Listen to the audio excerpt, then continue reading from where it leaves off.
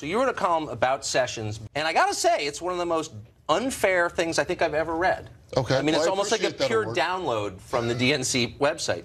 Sessions is a favorite of Stormfront, the white nationalist web community founded by former Klansman Don Black.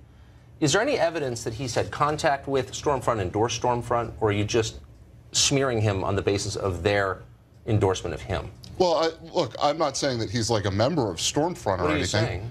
I'm saying that he is a favorite of people who hold bigoted views, and that's not. That, so if someone you don't like says something nice about you, you're tainted by that? Well, I think if you look at the history and the pattern of Jeff Sessions, he said things over the course of time that should make you said something really specific. You said he was endorsed by Stormfront. But I'm sure he would disavow that immediately. So why is that fair to write that?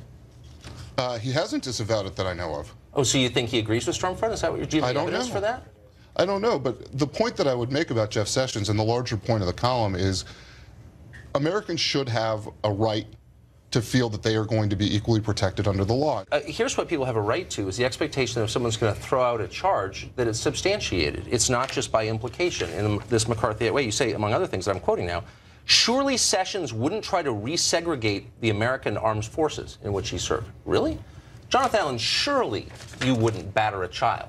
What does that mean? Nobody suggested you're right, I wouldn't. No, but nobody suggested he would resegregate the armed forces. Well, Jeff Sessions has been opposed to the Voting Rights Act in the past. Opposed? Is that the same as resegregating the American armed forces? Well, I mean, that's a really appalling thing to say about somebody. Wait a second. It's not that far of a cry for some people. You suggested that was even a possibility. He would resegregate the U.S. armed forces, and I'm asking where. I said he wouldn't. Okay. Well, you wouldn't beat your wife. But however, you're attacking him. However, but not directly. The armed forces of the United States is one of the most ethnically diverse in our country, right? Right. All of those people who are not white people should be able to have faith that their leader doesn't discriminate against them or is not prejudiced against them. But you're fear-mongering. But by the way, you know what else is a very diverse place? Is the state of Alabama, which he's represented for 20 years. It's 25% African-American.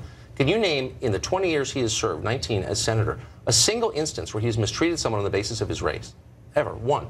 Well, senators don't typically walk around mistreating their citizens. You're calling the guy a racist. Well, senators don't typically walk around mistreating their citizens. You're calling the guy a racist. So why don't you throw some examples out? I'll give you an example of something that I think should worry people if they believe in the equal protection of the law. When President Obama said he was going to put 2,000 undocumented minors in Alabama, you mean here illegally? Children.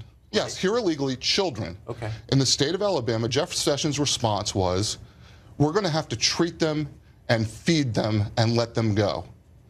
Okay. So I'm missing your point. Was the state not on the hook for feeding and clothing those kids? He was complaining about the idea that that the state of Alabama was going to have to feed and clothe children. Okay, but do you think so that makes him that's racist? Such an awful? I mean, that's your example of his racism? Are you being serious? First of all, I don't think I called him racist. You called him racist like 9 times in the column. I mean, it's no, but if we're going to use the word, and I'm asking you, what's the example of his racism? And you don't have one. He's been overwhelmingly re-elected for 20 years, and I'm asking of one instance where he's been racist. You don't have one. Are you saying you downloaded some talking points from the DNC? Well, first of all, I wrote that column before Sessions was nominated. I mean, this is just a totally hack job here.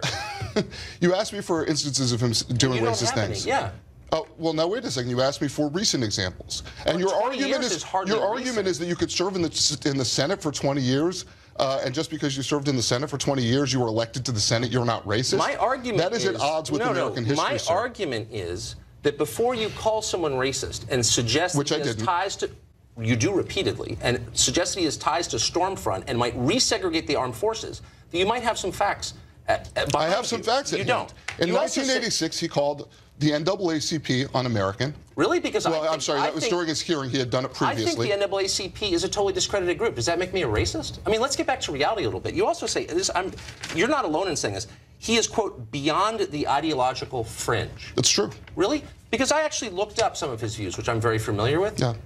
What percentage of Americans do you think believe we need to reduce the amount of immigration into this country? I think a lot of Americans. Oh, a majority. Did you know that? I think a lot of Americans believe that. So you realize that immigration from Mexico right now is actually going the other way? I realize that has nothing to do with the question I asked. Okay. Going the other way? I realize that has nothing to do with the question I asked. Okay. You said he is on the ideological fringe. So why don't you, since we're on TV live, give me an example of an opinion he has that is on the ideological fringe. He wants to ban same-sex marriage. That's on the ideological fringe. Is that true? The majority of U.S. states held referenda on that exact subject, and it passed.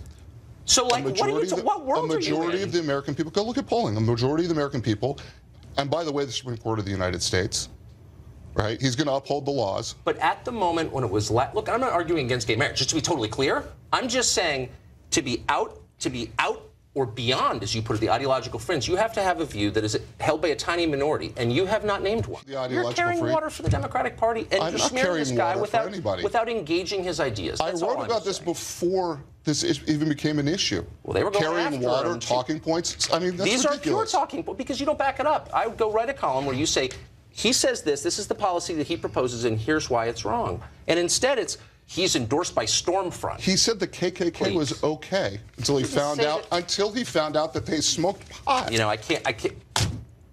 He actually said that. Really think, he acknowledged that in a hearing, in a congressional hearing. That Jeff Sessions is pro-KKK. Is that what you're saying? No, what I'm saying then what are you saying? What I'm saying is he said that he thought they were okay. So what he said was, I told a joke about marijuana that was a bad joke. He never said I'm for the KKK. Well, I mean, if that's your standard. That's his standard. I'm asking you a really simple question. Do you think he's for the KKK or not? I don't know. Well, you don't know. I don't know. Then why are you suggesting he is? All I said is what he said. Look, I'm just saying, I'm using engage the guy I'm using his on words. the facts. Jonathan Allen, thanks for joining us. Thanks, Tucker. I appreciate it.